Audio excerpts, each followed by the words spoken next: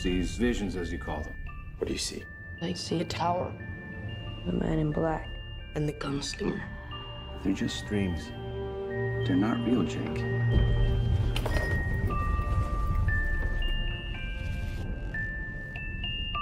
There's another world out there. I know there is. The Dark Tower is about a 10-year-old boy named Jake who is having hallucinations and dreams about a man in black who is having who's trying to release evil and darkness onto different dimensions. And of course, the world doesn't believe him. They believe he is crazy, that he's dealing with troubles or loss. But because of the plot thickens, Jake enters into a different dimension and meets a man called the Gunslinger, and turns out all of his hallucinations are true, and both of them, Jake and the Gunslinger, are trying to stop the Man in Black to letting evil on the world and destroy everything. The Dark Tower is always an interesting subject to talk about, mainly because for years, Hollywood has been trying to make this into a live-action something. You hear stories about TV shows and movies based on the Dark Tower. I heard there was going to be a series of a TV series of the Dark Tower, and then there was going to be the movie of the Dark Tower. And this book has been in development hell for years to try to get into something made. So finally, something's making a Dark Tower movie. Now, to understand my knowledge, I know nothing about the Dark Tower. I haven't read the books. I haven't read the Marvel adaptation of it. I know nothing. So I'm coming from this from a non-fan perspective of the books. I quite enjoyed the film. Now, I understand for a lot of people who have read the books, they are very happy of what they got. It was just they wanted a little bit more. There was it's like you had a very good. It's basically you order a piece of meat. You're happy with what you got over the size, but you just wanted a little bit more meat to the bone.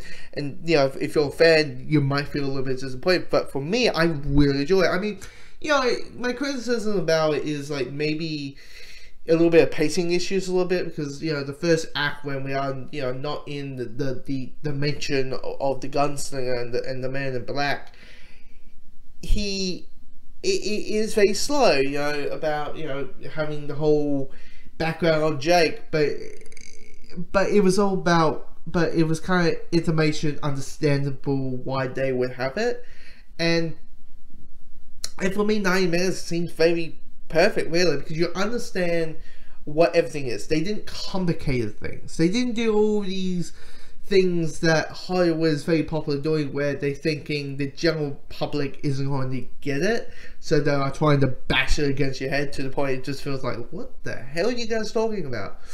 Now, of course, the big thing about this movie is the casting. I mean, you got Idris Elba playing the Gunslinger, and Matthew McConaughey being the Man in Black, and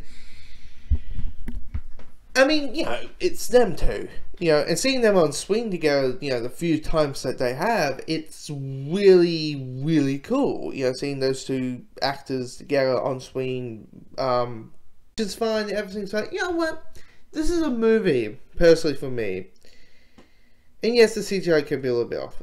For me, personally, The Dark Tower is that movie where it's decent.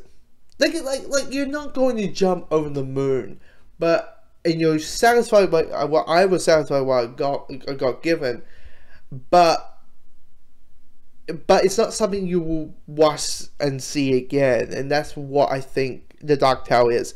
It's a movie that I'll be like, wow, that's not bad, but you're not going to be like, oh my god, Dark Tower, it's an amazing movie, or it's a movie that you wouldn't recommend to friends or family members. It's kind of weird, but yeah, I quite enjoyed the Dark Tower. But I'm kind of in the minority here, but yeah, I quite enjoyed it. I will kill him for both of us. I do not aim at my hand. He who aims with his hand has forgotten the face of his father. I aim with my eye.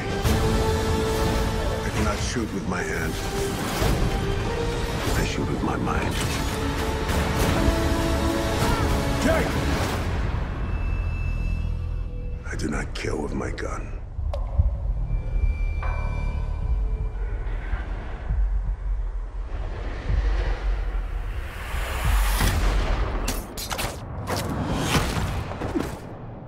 I kill with my heart.